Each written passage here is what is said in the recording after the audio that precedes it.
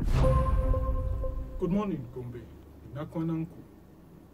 Here's the Darar Darajar Studios as read by Henry Ongwenu. First, the highlights. The Darar Darajar movement throws weight behind Alhaji Ibrahim Hasan Dankwambo. Now the details.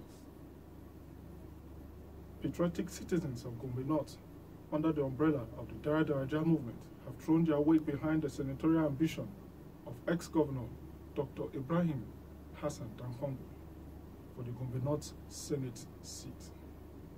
The group said recently in a press statement that Dr. Ibrahim Hasan Dankwambo knows the problem and aspirations of Gombe people, not just because of hearsay, but because he has walked through the nooks and crannies of Gombe North Senatorial District and feels the pulse of the people.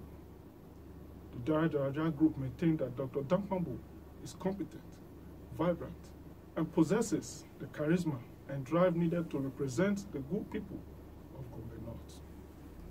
The group said that they believe that Dr. Dankwambo has proven to be articulate, vibrant, experienced, and also know the problems of Gombe North, being the former governor of the state.